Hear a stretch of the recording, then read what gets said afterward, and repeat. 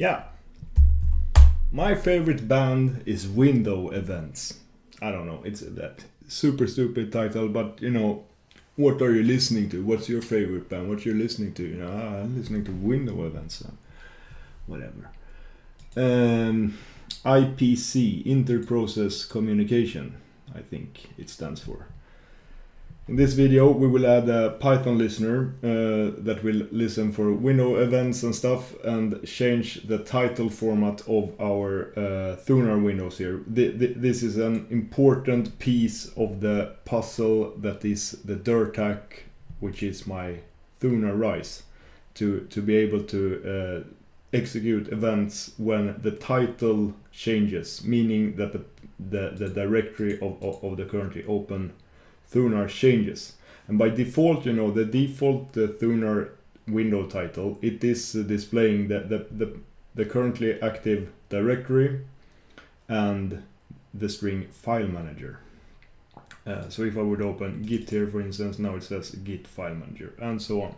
Also, let's just disable some stupid UI elements, and you can do so by just selecting something here in the view menu that's already visible, for instance shortcuts. Boom. I like this. This is clean. This is nice. Okay, so Python listener, hello. First off, you need to install this Python listener script. Let's see here, pacman qs. Here, this is the package, i3ipc-python-git. It's available in AUR, and you can also use it in or install it from pip. Here is the GitHub page for this package. So you can also install it with pip install i3ipc if you don't want to use AUR, or if you're on a different distribution, or if you just really like Python's package manager. Cool thing here is that you can use this with both i3 and Sway. Sway is an incredibly interesting, cool project, and I actually tried out and was about to switch to Sway. I used it for a month or something during my dark mirror period, when I wasn't making any noise. I was one of those months I was using Sway. And I think I will get back to that, and it's a very interesting project. Really recommend everyone who doesn't have anything else better to do to give it a try. It's cool. Whatever, very sidetracked. i3ipc-python, and it also have documentation here. Here, I open it in a new tab. I know. Here it is. So you can read about how to set it up, and as you can see, it's quite a lot of things you can do, and that is available for you by using this. And it's a Python script, as we have said. I have a Python script running in the background that I call i3listen.py. So you need to create a script somewhere. You need to call it add this shebang. To be sure to use Python 3, and then add some stuff and run that in the background during your whole i3 session to make sure to be able to use this. I will add some sort of a start script in the GitHub repo for the show notes for this when I upload it, but I haven't really done so now. And also this, as you can see, this is my listen script that I use now. Right now it's running, and I do a lot of other things than just managing the Thunar manager, and I don't really want to create two different scripts here running, so I will modify this script, but to the GitHub I will add something that's much more stripped down. Here we have a version. This is all you need to be able to listen to this Thunar window. You need to add this from i3ipc import connection. Very important, so you can use this i3ipc. We also need this sub process here. I don't think we need this actually. And then we also need to import the regular expression, especially substitute method or command or class or whatever we are doing here. I don't really know. I don't know Python. I'm not 100% sure of the right words, the fancy correct way to pronounce things. And as I understand, they change everything. You know, it is, you know, slave and master. That's very, very nasty, bad words that they removed and broke a lot of backwards compatibility. But all in the name of free speech or whatever. I don't even know. I don't want to talk about those things. It makes me sad and angry. Okay. We need this, we need this also, i3.on. This means that every time a window event occurs, execute a method, and we call this method window notify here. And here in this method, if the window class is thunard, execute the thunar method and continue to pass the event thing here. And here is where it gets interesting. And now I will switch to my own listener script, but it should look more or less the same thing here.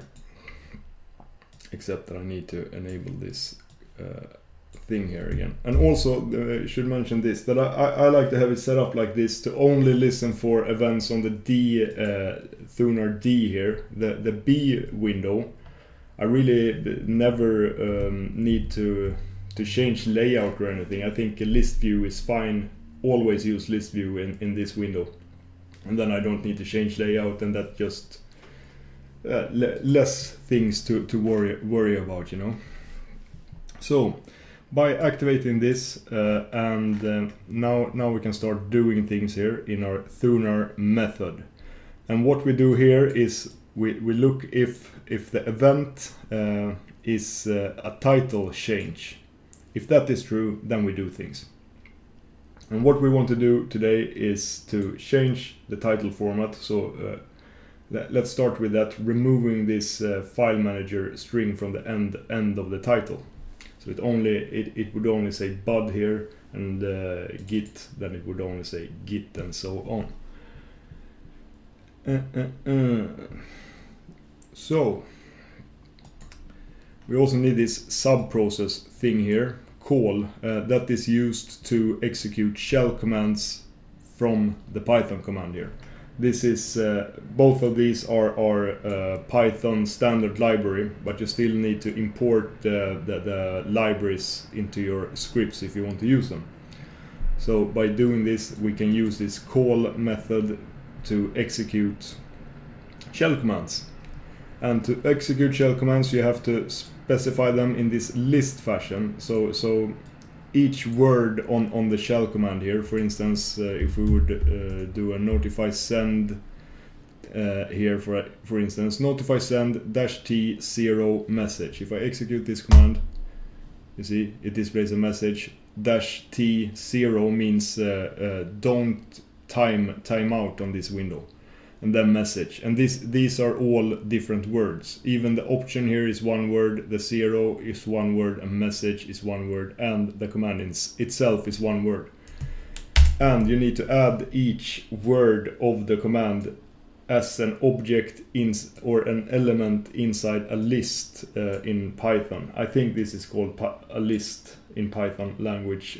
It is basically an indexed array. So let's try with the notify send. You can see I have already prepared it a bit here. So notify send -t0, and then ttl here. That is a variable that we create here if the title changes. Then we take the container name, and this is the title of the window title. So now if I save here and reload, now this should be working. So if I would change directory here in Thunar, you can see that we get the notify send here with the title of Thunar, same as we have in the title format. And if I would go into pics, for instance, now it says pics here, and yeah. Okay, good, now we know it's working. If we want to change the title format of the window, we can use, I have already prepared that as well here, or let's type it from the again, i3 message title underscore format, and then new form or whatever.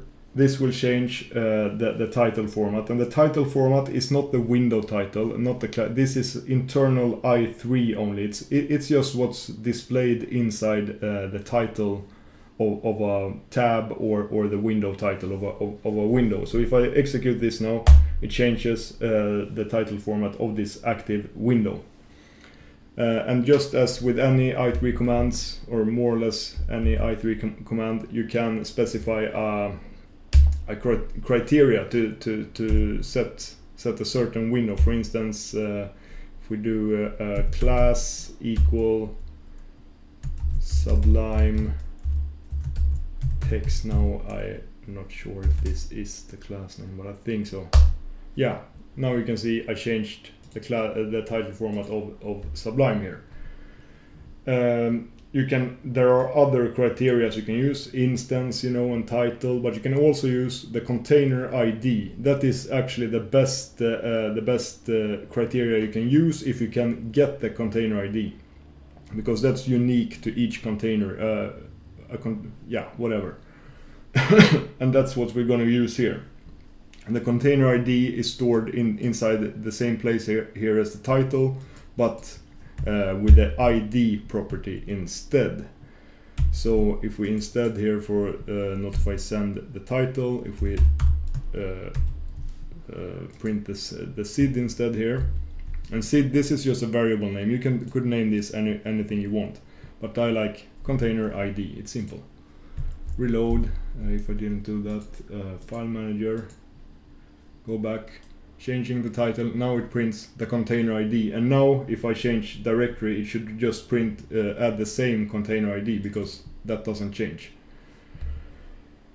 Okay, and we have the command we need. Now everything is called new form, and that's a bit stupid here, but whatever.